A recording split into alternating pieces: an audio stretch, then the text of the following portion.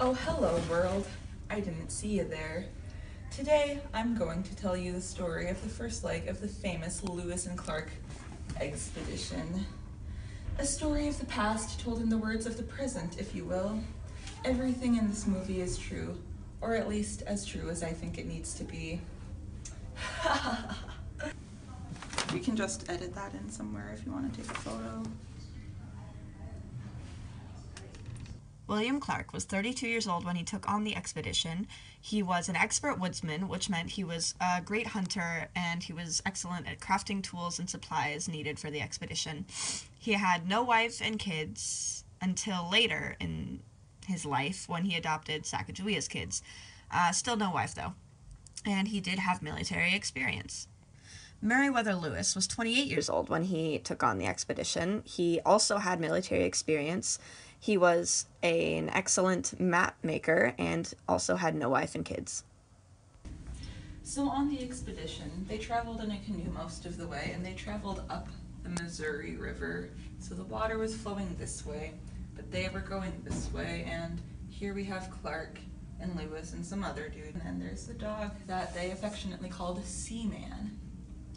Along the expedition, Lewis brought with him a large black Newfoundland dog named Seaman.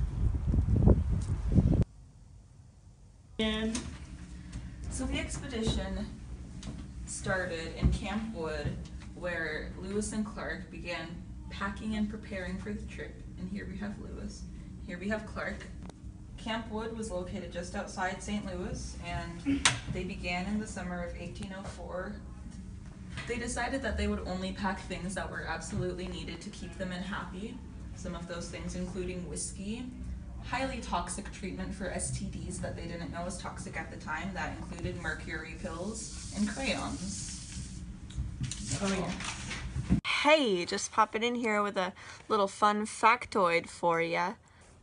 Meriwether Lewis is speculated by most historians to have been gay. Very little of Lewis's personal correspondence has come to light, so the case for Lewis being gay is based largely on conjecture and circumstantial evidence. This being that he was pretty stereotypically gay, meaning that he kept up with all the latest fashion trends and carried himself in a more feminine fashion.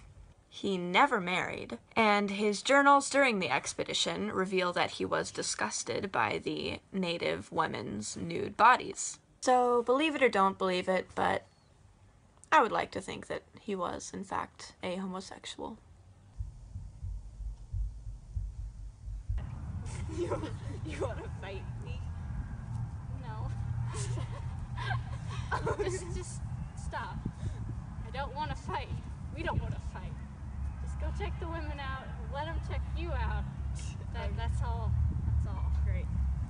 So the whole crew got crazy STDs, which they used mercury pills to cure. Except for Lewis and I. We coincidentally didn't get any STDs.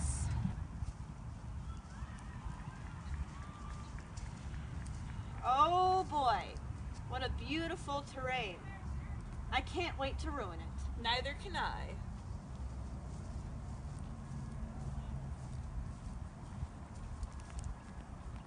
God, I'm so happy we made it to Fort Mandan. Oh yes. Oh man, Dan. Oh. Oh man. That wasn't okay.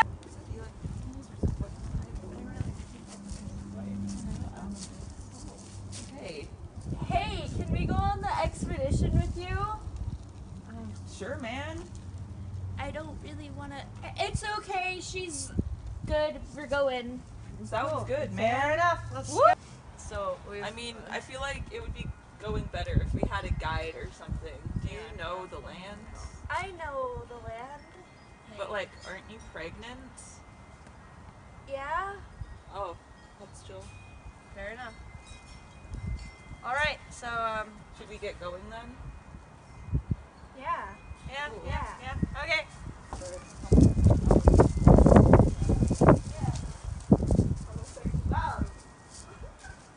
And another small intermission from Editing Taylor.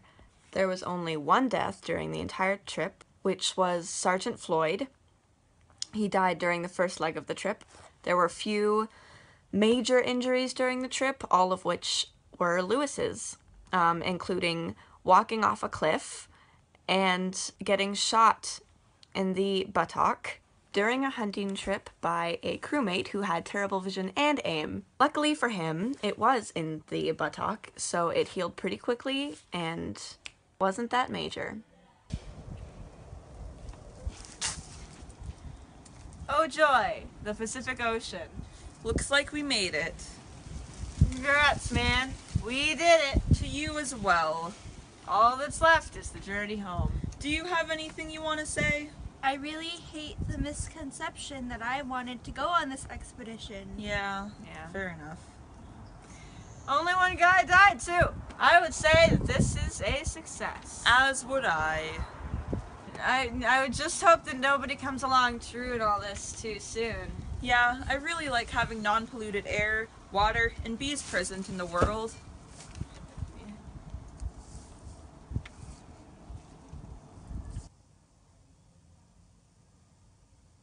I think people move to start a new life because in the States, there's not much people can do to make any more money than they already do. Moving west meant to move land and, in turn, more money, who would turn down a way to get more money. Also, there's the whole manifest destiny bit, which was the belief that we had the right and responsibility to expand our nation.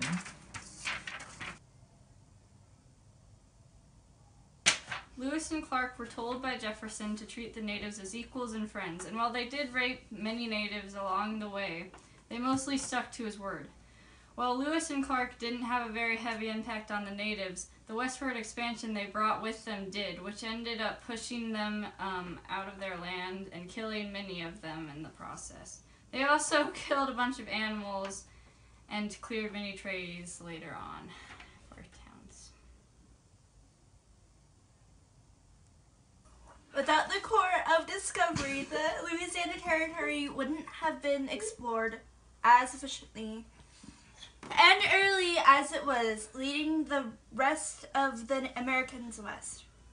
The Corps of Discovery's mission to move America west also had a huge negative impact on the natives, pushing them out of their land and into reservations and killing many of them. Manifest Destiny applied to Lewis and Clark because they were the first ones to push westward, setting the path for the rest of the nation. They were fulfilling the obligation to expand America by mapping out the land for future pioneers. For the economic impact, they had to pay for supplies and such for the trip, but other than that, there wasn't really much economic impact. Along the way, they made friends with many Native American tribes, and both sides benefited from that, but they also didn't get along with a lot of tribes, and that led to some conflict later on. Politically speaking, they were claiming the Louisiana Territory for America so the other countries wouldn't claim it. Spain sent a team to stop the Corps of Discovery because Spain was afraid that they would find the gold in Spain's land, but, you know, really, when you have some people from somewhere in here looking for one specific group of people in all of this, it's going to be difficult, so they never actually found the Corps of Discovery.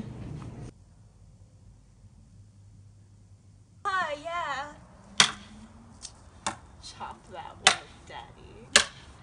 Oh, shit. No profanity on expedition! Sean! The shot. My backpack is still back there. Run! Taylor! Naruto this. Go! That's not Naruto! I'm disappointed. Very. When the guy that you knew doesn't actually care about you doesn't pretend like he cares about you. Well, I mean... Only you. Get your ass over here!